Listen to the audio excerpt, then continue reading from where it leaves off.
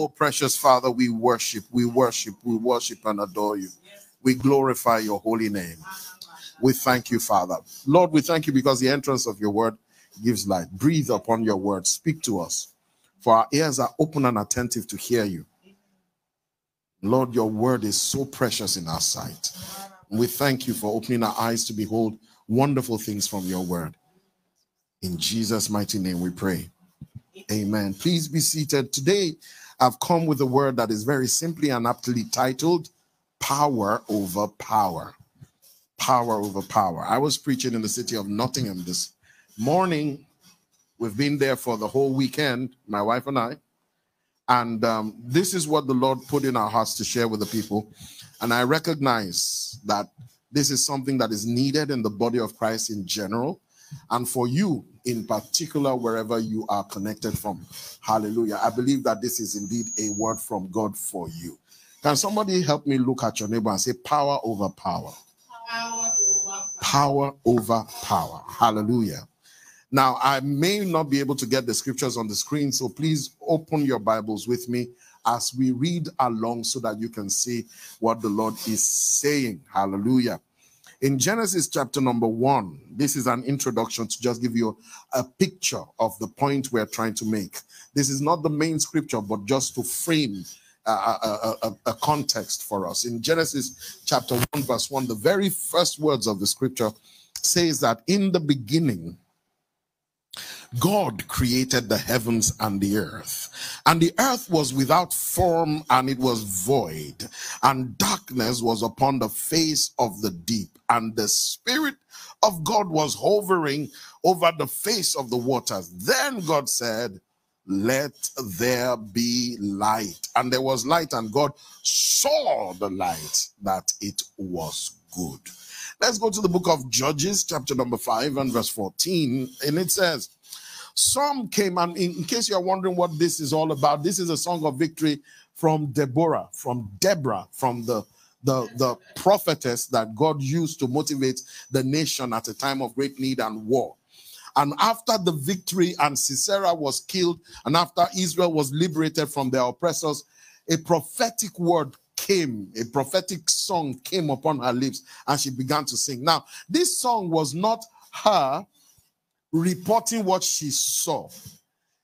The fact that it was a prophecy, that's why it's in the scripture as a prophecy. The fact that it's a prophet, it tells us she was speaking from God's perspective.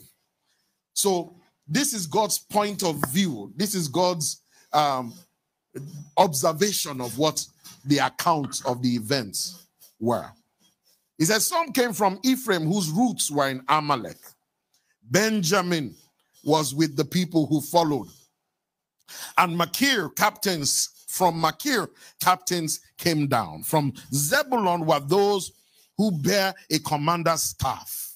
And the princes of Issachar were with Deborah. Yes, Issachar was with Barak, rushing after him into the valley. But in the districts of Reuben, there was much searching of hearts. Why, oh why, did you stay among the campfires to hear the whistling for the flocks? In the districts of Reuben, there was much searching of heart. Gilead stayed beyond the Jordan, and Dan, why? Why did he linger by the ships? Asher remained on the coast and stayed in his caves. But the people of Zebulun risked their lives, and so did Naphtali on the heights of the field. It's interesting that this would be God's perspective. 12 tribes. And of the 12 tribes, only around half of them actually went into battle. Dan, the man of commerce, the Bible says he stayed by his ships. And sometimes that's how we are. Some people are so preoccupied with business that they refuse the summons of the Almighty. We hear of Asher remaining on holiday. It says Asher remained in the coast. Asher was busy getting suntan while the nation was being delivered. But of all the different excuses that we see why some people did not engage in the mission of the moment, the one that intrigues me the most is the person who was actually supposed to be the leader of the bunch. I'm talking about Reuben, the firstborn of Israel. Reuben, that the Bible will say his father says, the excellency of my power, my strength, and my staff. Reuben. As firstborn, it was he that had the God-ordained position to lead. But yet the Bible says, but in the midst or in the districts of Reuben, rather than go to battle, there was great searchings of heart, great musings, great thinking. Professor Reuben. And we see Genesis. If Reuben were God, in Genesis chapter 1 that says, in the beginning the earth was without form and void, and darkness was on the face of the deep, Reuben would have just said, let's analyze this situation. Let us, be able to critically examine, how did this situation happen? What is the roots of it? How did situations degenerate to this extent? Because the Bible says God creates all things, and all things he creates are good. He is the God of light and not the God of darkness. Yet the story begins with chaos that we know that God did not create. Hallelujah. He didn't make the earth without form and void. But you know what? God did not offer us an explanation for the chaos. He simply delivers the solution. Is there somebody hearing what I'm saying? Yes, sir.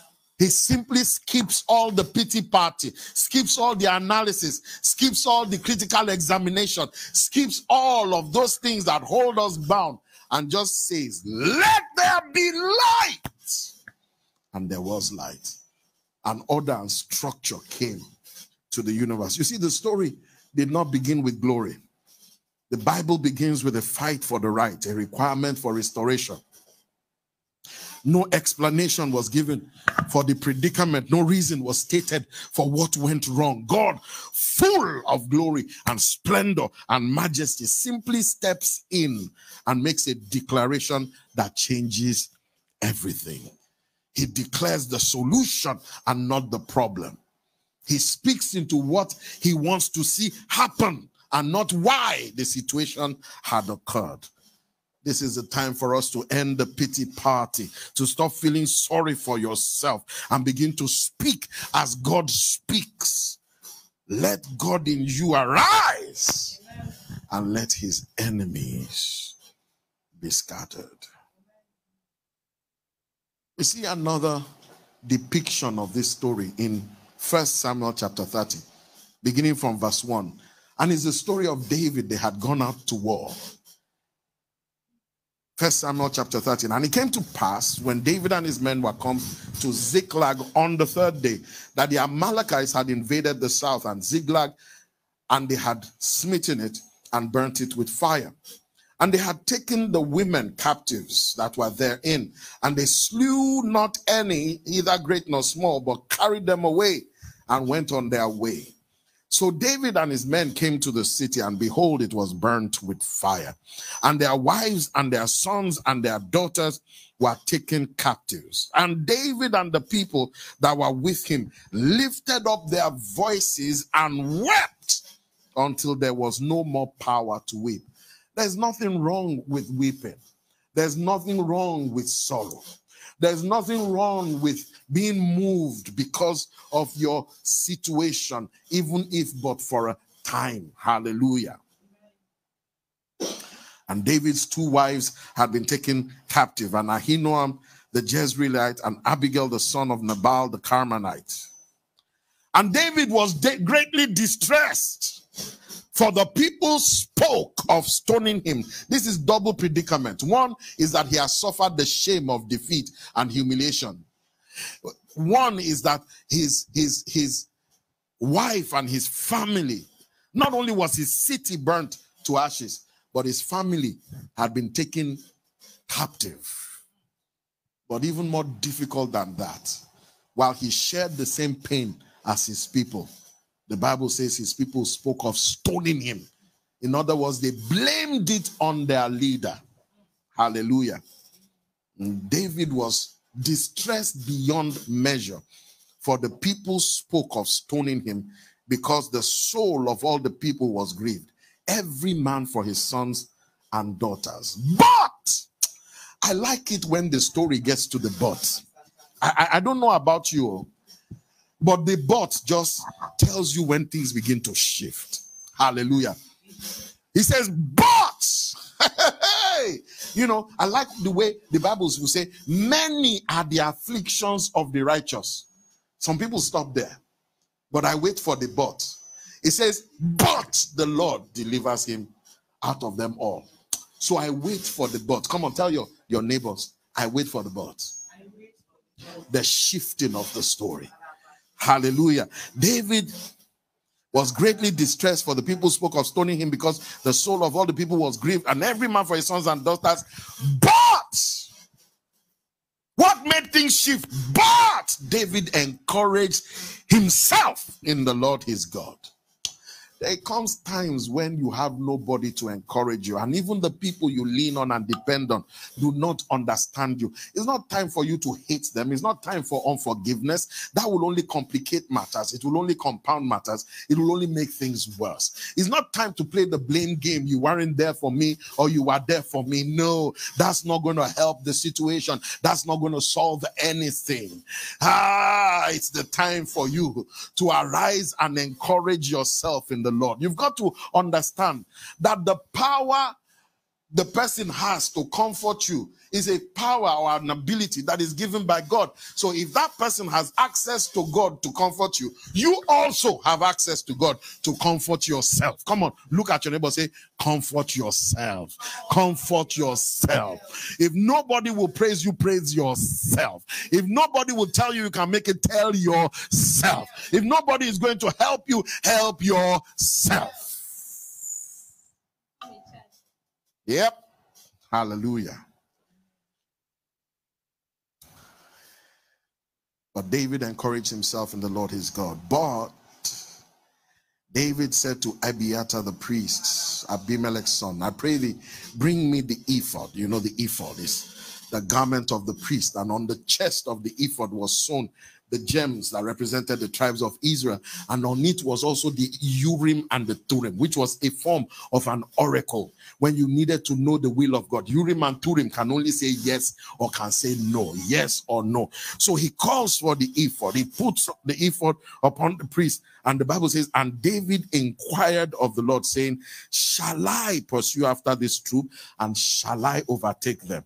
And God answered him by the Urim, and he said, pursue, for thou wilt surely overtake them, and without fail recover all. You see, in the times of crisis, in the times of darkness, we tend to ask questions. And there's nothing wrong with questions, if and only if they are the right questions. When it came for the shifting, when it came for the story from becoming destruction to becoming deliverance, when it was going to shift from becoming a test to becoming a testimony, when the but shows up and it becomes not just a mess, but a message, it begins with us asking the right question, not the wrong one. You see, the wrong question is trying to find out why and analyze. And it's a temptation of the flesh. It's when we begin to play the blame game. Who was responsible for it? It was because. But it was because doesn't solve anything. If only I had done this when this was that. If only I had done that when that was this. It's because this person wasn't there for me. It was because this person didn't support me. It was because I didn't know about this. Somebody should have told me. It was because. And it was because, why did this happen? Only paralyzes us the more, because it makes us more aware of our weakness rather than help us to see our strength. It helps us to see and magnify the problem rather than showing us the solution. But David asked the right question. In different words, he asked What must I do to be saved? You see, that's the real question that you need to ask. That's the real question your heart should turn to. What do I need to do now? What do I need to do now? What do I need to do now? What is your charge for me, O Lord? What do I need to do now? You remember the pool of Siloam? There was a man who was, the Bible says, sick with a palsy, and he had been there for 26 or is it 28 years. In the same pool, the Bible says in a season, any, unpredictable season. You couldn't tell whether it was going to happen 6 a.m. in the morning or 9 o'clock at night. You didn't know if it was going to be on Monday or Tuesday or Wednesday or Thursday. There was no way to know when God will move. But the Bible says when the angel came, it troubled the water, and the water will begin to bubble and begin to become active. And whoever was the first to step inside the water would be the one to be healed of his situation. And here is this man who had been there, done that. He had been there, hung around, and nothing happened for him. Jesus comes to that place of encounter, and he meets this man, and he asks the man the relevant question: will you be made whole? Because that's the solution. Do you want to be healed? Do you know what the man does? He says, sir, you don't understand. I have to explain the genesis of this situation. You see, I have been here now 25 years. In fact, in the first year, I can name the names of the first people who came. They were the ones I was before them. In fact, Mrs. So-and-so, who is now, able to see. She used to be blind. I was here before her. You don't know, but I've been here. We are the chairman of this well and spring of water. He said, the problem is there is no democracy happening here. People are not following ethics. That's the situation. It should be turn by turn. Everybody should be able to conduct themselves decently and this and that. Analysis. He says, I've been here all of this while. But every time that the Spirit of God moves upon the waters, instead of people to help me because it should be my turn, they go and help themselves. Human nature will be human nature, excuse me. You see, he assumed that his help is embedded or is predicated upon Jesus' understanding of the situation. What he didn't know is that Jesus understood the situation even before he was born. Even before the situation happened. Are you hearing what I'm saying? Yes, sir. And sometimes we forget whom with which we have to do. To realize that the same was in the beginning with God. All things were made by him, and without him was not anything made that was made. That he was before all things, and he knows all things, and that he upholds all things by the word of his power. We fail to understand that. We think he has the same limitations that we have in our minds. So we have to take it upon ourselves to think it through and explain it to him. How silly. Here is deliverance himself standing in front of you. Will you be made whole? And he has to recite all kinds of stories. Sometimes we fix ourselves into that situation. And when God doesn't fit into the box that we have preconceived that our deliverance is packaged in, we lose completely on the move of God. It says, you don't understand God. If my application had gone first complete with this and that, then this would have happened, that would have happened. Do you really think he's interested in all of that? Like he doesn't know? Like he doesn't know? You see, the but is hinged upon asking the right question. What do I need to do now? Yes, I've messed up, but what do I need to do now? Yes, I've blown it, but what do I need to do now? My reputation is damaged, but what do I need to do now? My heart is bleeding, but what do I need to do now? Now is the day of salvation. Hallelujah. I'm broke, I'm busted, and disgusted, but what do I need to do now? God doesn't wait for there to be an explanation to the situation before he's moved. His hand is not tied. He's not a man. Hallelujah. He's not limited to save, neither by many nor by few. That's the God that we serve. It is my conviction that as we consult with our Maker, the one with whom we have to do, he sends us his word. The Bible says, and he sent his word and he healed them. He has given us the holy scriptures from whence we can discern his will on every situation at hand. And all we have to do is ask like David, shall I pursue them? Should I apply? Should I go for it? What must I do now to be saved? How do we proceed from here? What steps should we take from this point forward? What must I do to be saved? Hallelujah. So I've come to help you change your mind. They asked the same question. What shall we do to be saved? Repent! First thing. Repent means change your mind. So God wants us to change our mind to a perspective of victory. Hallelujah. I want you to look at the book Gospel according to St. Luke chapter 10 and verse 17. And the 70 returned again with joy. Jesus had sent them out to go and pray for people, and deliverance and healing happened everywhere that they went to. Hallelujah. And the Bible says, and the 70 returned again with joy, saying, Lord, even the devils were subject to us through your name. And he said unto them, I beheld Satan fall. You don't know where I'm coming from. I beheld Satan fall. You're not surprising me. They thought they were CNN.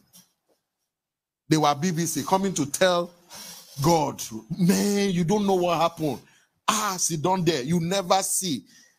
Every time we used your name, every time we spoke in your name, even the devils obeyed us. Jesus laughed and said, me that you are giving the news, I was there when he fell from heaven. I beheld Satan fall.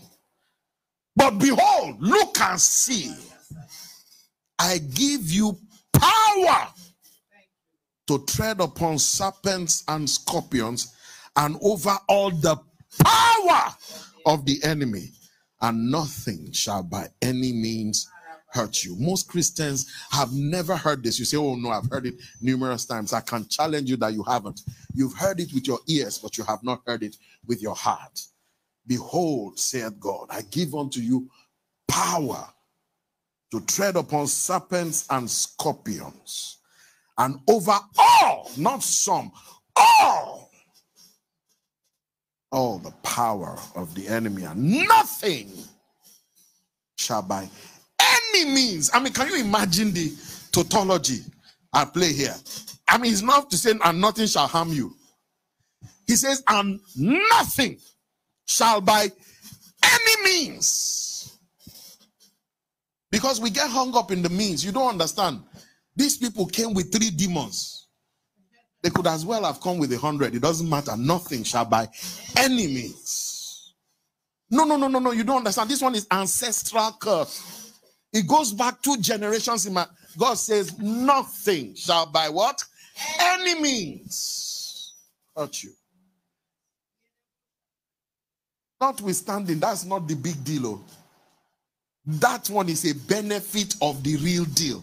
The real deal says, nevertheless, in this rejoice not that the spirits are subject to you, which they are, but rather rejoice that your names are written in heaven.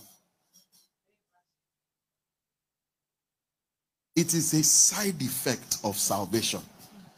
It is a side effect. It's a byproduct. It's a fruit of the soteria, the deliverance of God in our lives, that the spirits are subject.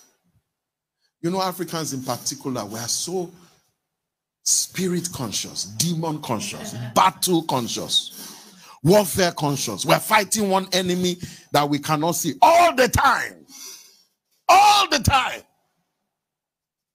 We are conscious of the ones that we are conscious and the ones that we are unconscious. Yet the Bible tells us that I will not be afraid of the terror by night, nor the arrow that flieth by day. Do you understand what that means? He says you won't be afraid of the one you see coming, the arrow by day, or the one you don't see coming, the terror by night. And we are so busy.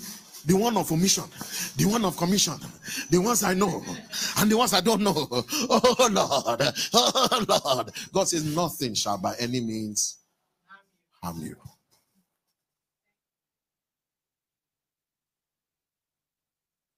I want you to look at Mark chapter 16, verse 20. That Mark 16, verse 15 to 20. And he said unto his disciples, go into all the world and preach the gospel to every creature. And he that believes and is baptized shall be saved, but he that believe not shall be damned. And these signs shall follow them that believe.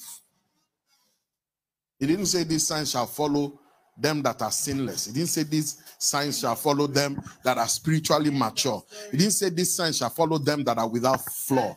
He didn't say these signs shall follow them that are very, very old in the Lord. He didn't say these signs shall follow them that are super spiritual. He simply says these signs shall follow them that believe the good news that he has given us power over power. Says, in my name they shall cast out devils, they shall speak with new tongues, they shall take off serpents, and they will drink any deadly thing, and it will not hurt them. They shall lay their hands upon the sick, and they shall recover. I receive it, Father. So then, after the Lord has spoken unto them, he was received up into heaven and sat on the right hand of God. Why? Because what else do you need? I mean, what else do you need? Now he's sitting. He's not standing. He's sitting. He's not warring. He has warred. Now he's sitting. And only when they understood that, look at the next verse.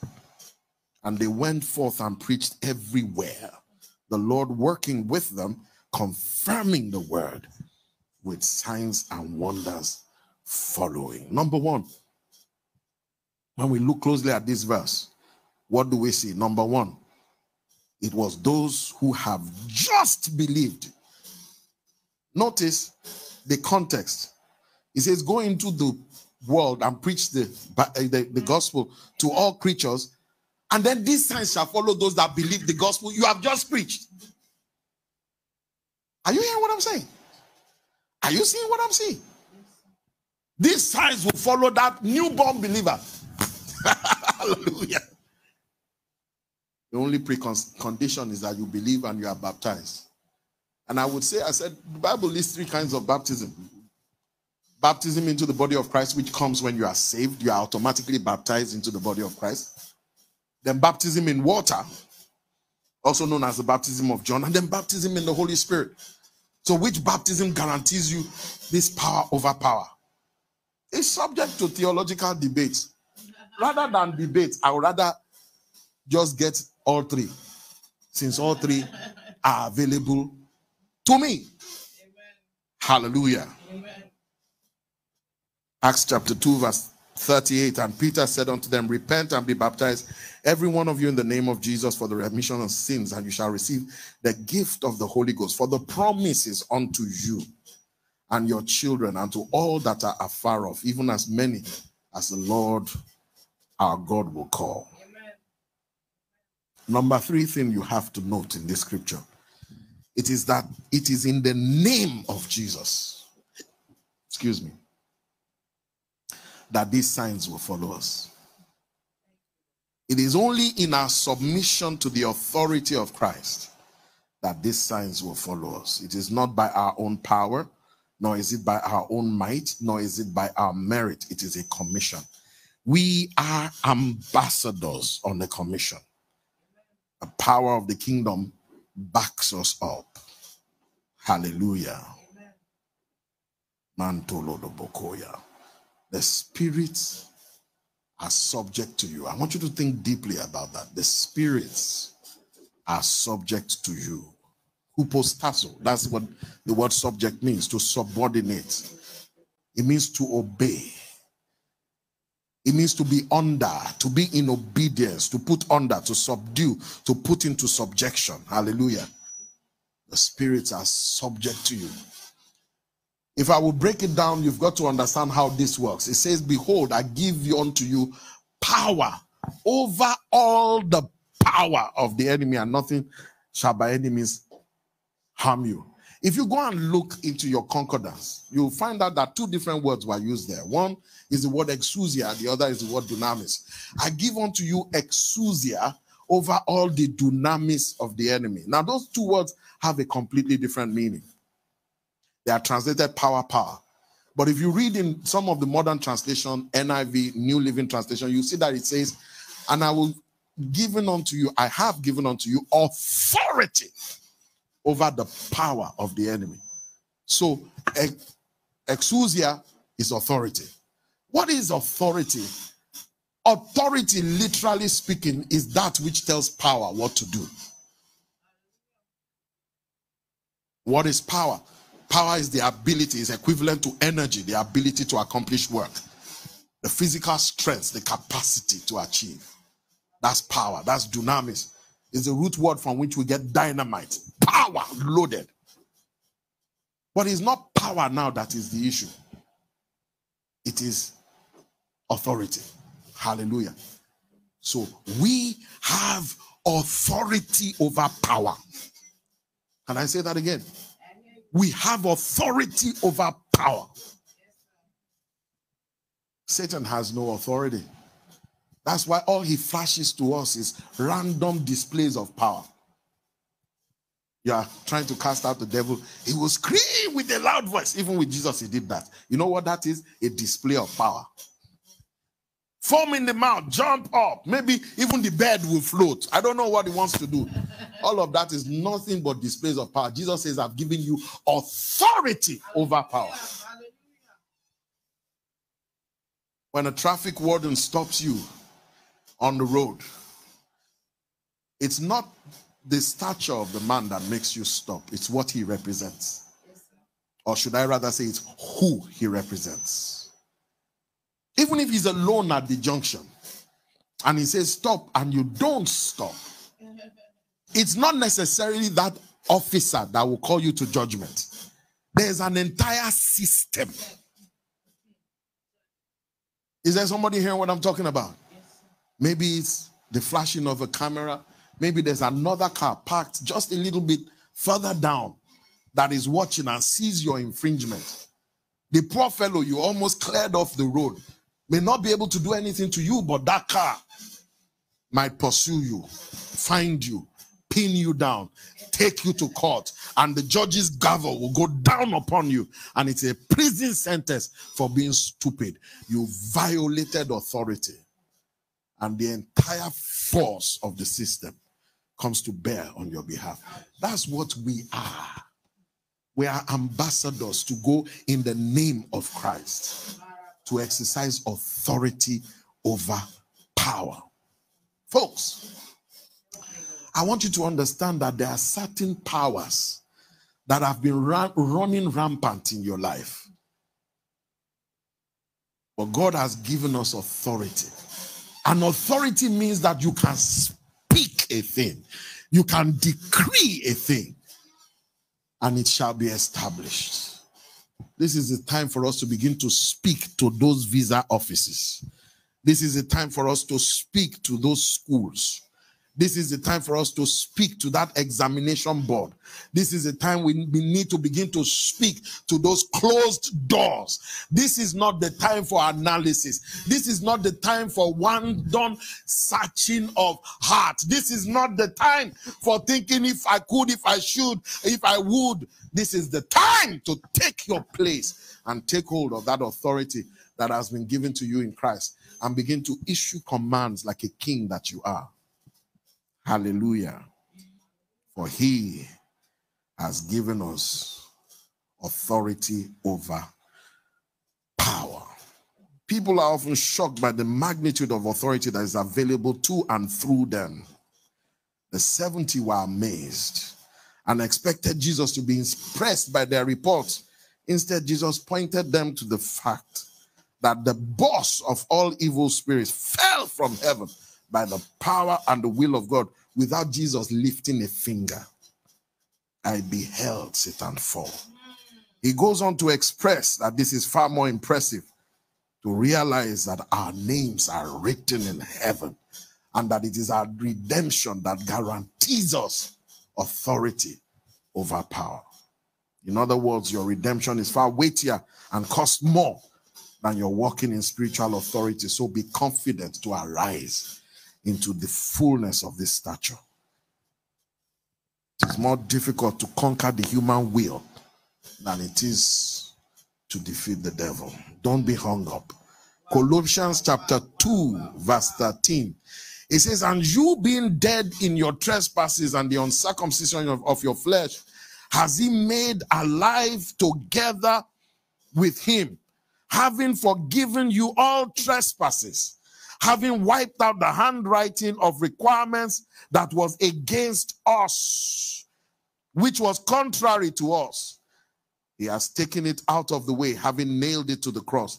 And having disarmed principalities and powers, he made a public spectacle of them, triumphing over them in it. Ephesians chapter 6, verse 10, it says, finally, brethren, be strong in the Lord and in the power of his might. Put on the whole armor of God, that you might be able to stand against the wiles, the deceit of the devil. For we do not wrestle against flesh and blood, but against principalities, against powers, and the rulers of the darkness of this world, of this age, against spiritual wickedness in heavenly places. Wiles means trick, a stratagem intended to ensnare and deceive and to stop you, a bullying tactic that stops you from using the authority that is your birthright in Jesus. A playful trick of outwitting another. That's all he can try on you. Hallelujah. Oh, Mahantolo Borona Mahantale Giberona. The battlefield is in our thoughts and in our minds, brethren. It's a war for our thoughts. It's time for us to arise and to exercise authority over power. Some of these things that have been chasing us, is our turn to begin to chase out. Is there somebody here what I'm saying? Let's chase out depression. Let's chase out anxiety. Let's chase out poverty. Let's chase out discouragement, for we have authority over power. Tell discouragement where to go. Let's chase out failure. Tell it, failure, you don't belong in this household, so clear your load. I'm not yours. Go.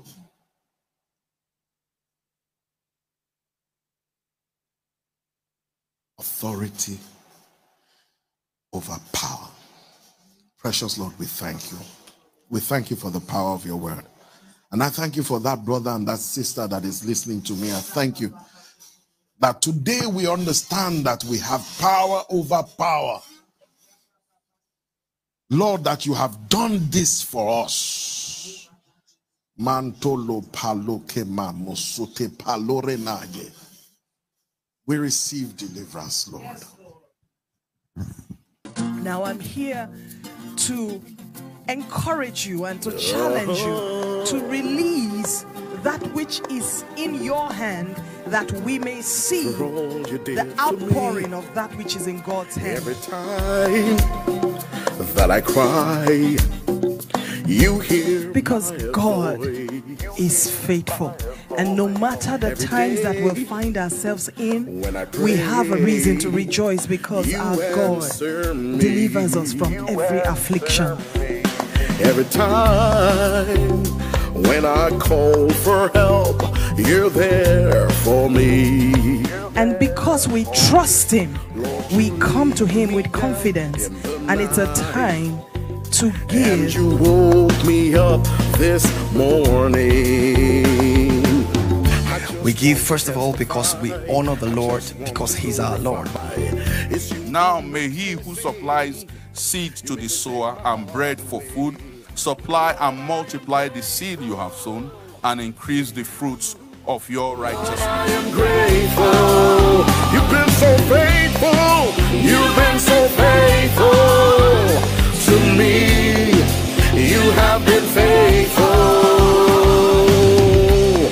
Lord, I am grateful. Lord, I am grateful. Now we give unto God not out of compulsion. Some people think that at a time of pressure is a time when you hoard and you hold back. It's a time to keep because you don't know what would happen. But I challenge you, when you dare to release your faith, to give unto God, you are giving God an opportunity to manifest. Where you died, what can I say? Oh Lord, you forgive me again and again.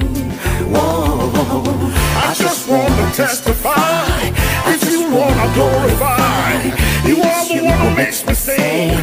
You make me sing my heart away. Lord, I am grateful to you. In Psalm 23, the Lord is my shepherd, I shall not want. It means it takes submission to His Lordship to connect with His care. You have been faithful. Lord, I am grateful. Lord, I am grateful. I want to encourage you right now to join us if you are persuaded to do so. Give right now, and as I speak, the number and the account details is being scrolled through your screen. Pick up your device. Oh, I know it's already with you. Make that transfer now, and God will bless you in the name of Jesus. Testify. and I want to glorify.